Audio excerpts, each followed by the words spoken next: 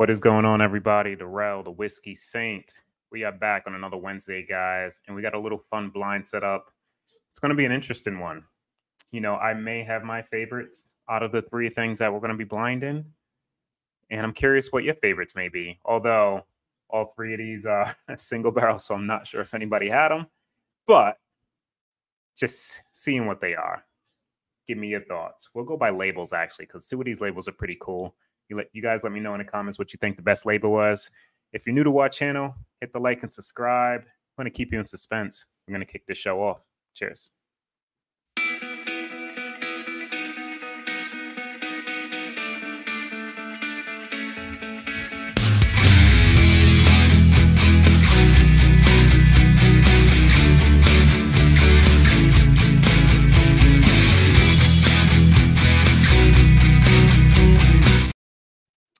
Welcome back, guys. And I got some samples poured up. What we're going to be doing, actually, is diving into a finished MGP three-way blind battle.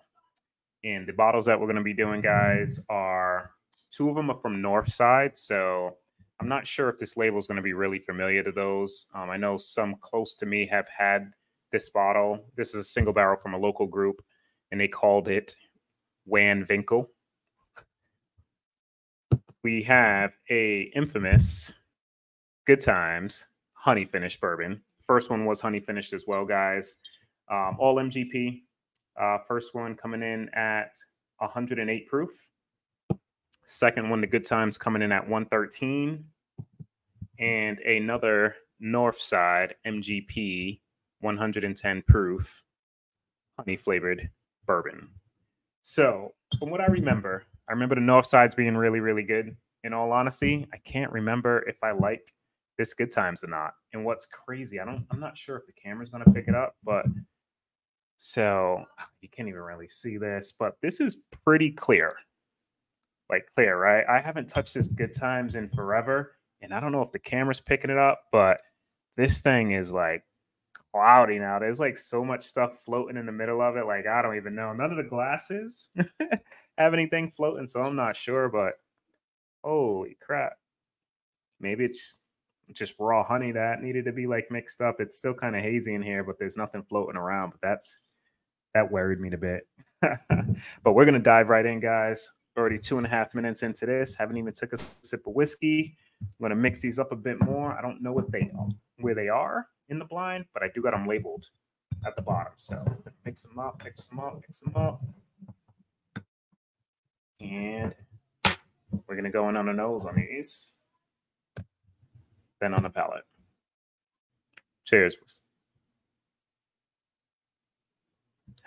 So very, very sweet up front on this one. Don't really get any ethanol on the nose, but you do get that honey. That honey's definitely present. A little bit of oak in there. Like, these are decently aged, I believe. So the first one was a 6.5-year-old. The Good Times is Good Times doesn't say, but they're typically like 5 years old or so. And the other Northside was 6.5 as well. So all pretty similar stats, guys. So we're going to see if that Good Times stands out. So nose is pretty nice. Nice little barrel char, little toasted note, sweetness, some honey. Definitely some honey mixed in. All right, enough of that one. What's going on the second one? And this one's actually noticeably darker. I can't really tell which one's darker over here in the bottles, but this one's a little bit darker than the other two. Ooh, so this actually comes across a little bit more older, has a little bit more depth, got some ethanol on there, kind of lit the nose up a little bit. Similar sweetness. I don't really get much honey, but I get sweet, like sweet oak, but it's deep and rich. Like, this nose for me is better than the first one for sure. What's going on the second one? Or the third one? Oh, this smells actually really, really nice too, but doesn't have the depth of the second one. But this nose is really nice. Yeah, right off the rip of nose in all three. Number 2 is first place for me. Second place is glass 3. Third place, glass A. Let's dive into the palate on A.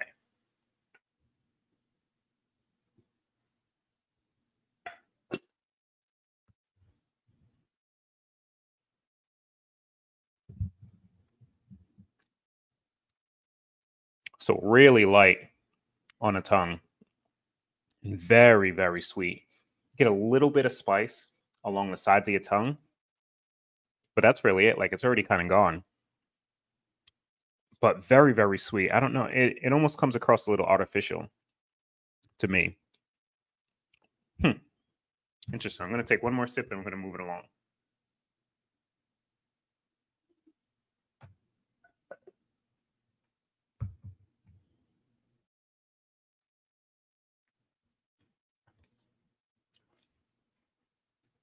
Yeah, that is very, very light.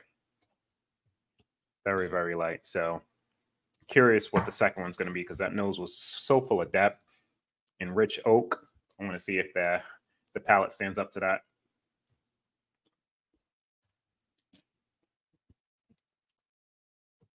Moving along, we'll take a couple sips of this one since I had some water. I know it's going to dilute it a bit and don't want that to happen.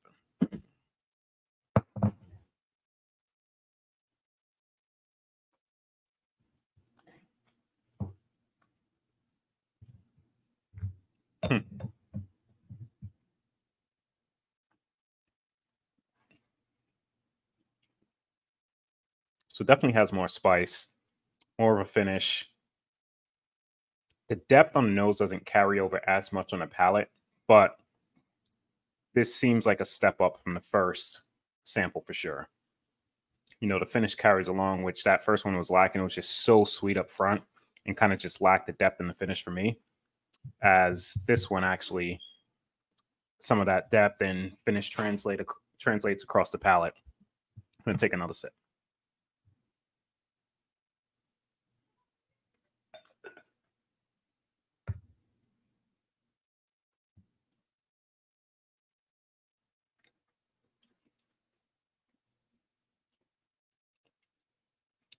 Yeah, just overall better mouthfeel by far from the first one. Still tasting that sweetness, that oak, that honey, vanilla. It's literally like a Teddy Graham, like a honey vanilla Teddy Graham with some vanilla frosting like towards the back of the palate. That one's really nice. I'm going to rinse out, guys, and dive into C, and we're going to shoot a reveal. Well, see what the reveal is.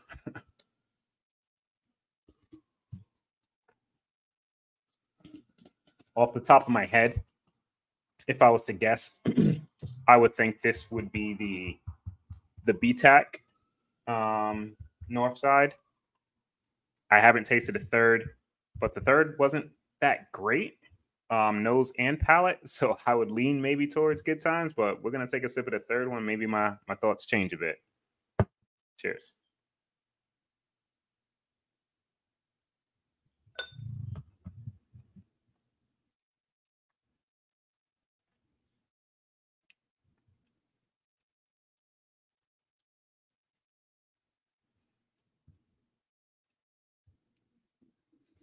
So that right there tastes more conventional MGP finished versus the other two were very honey forward with that sweetness. This kind of hides some of that sweetness. But this one actually tasted a little younger too.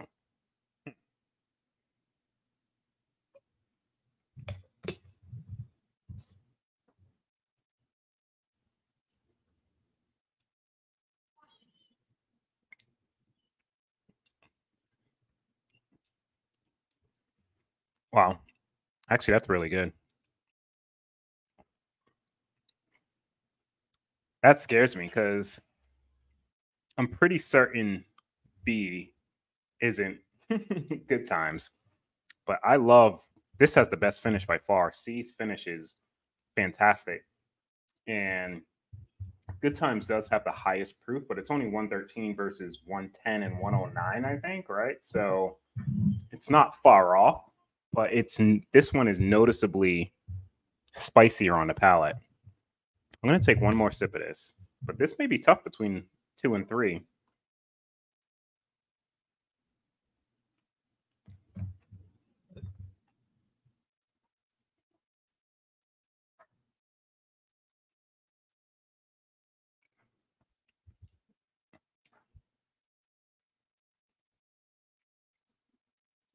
That's really good. That's really good. So one of these isn't that good. One's pretty good and this one's actually really good. But let me go back to B really quick.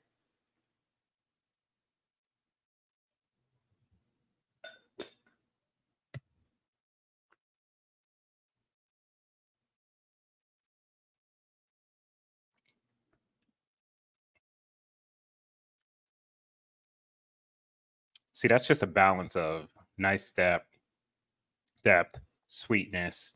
I do prefer the finish on the third one, but I think overall, in terms of whiskey, guys, I think number 2 is a little better. And I'm really, really curious to see what this one is. If this is a North Side or which one the Good Times is, right? Because everybody knocks on Good Times. I've had some Good Times bottles. Not many, but there was a few. And I don't know if this was one of the ones that I enjoyed because it's been probably 3 years since I've had this bottle. But we're going to reveal from last to first, guys. Last being my first glass here. I got a little sticker at the bottom for us to know what they are. In third place, last place is, oh, shit. Wow. So, guys, third place, the one that came across young with no finish, was BTAC. And if you were to ask me what my favorite of the 3 were, would have been this bottle.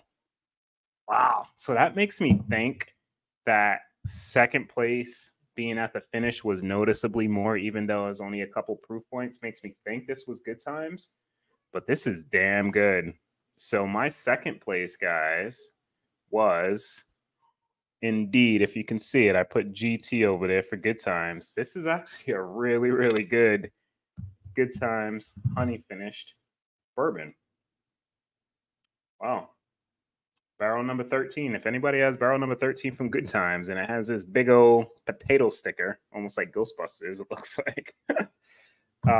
That's actually pretty damn good. And the winner, guys, being Northside Van Winkle 6.5 MGP out of Cincinnati, I believe. Wow, I actually would have thought that might have been second, the other Northside first, and Good Times last.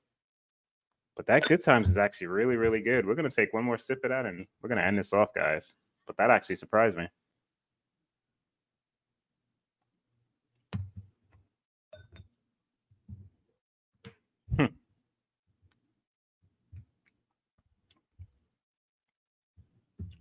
Not gonna lie, it's a really good bottle, guys.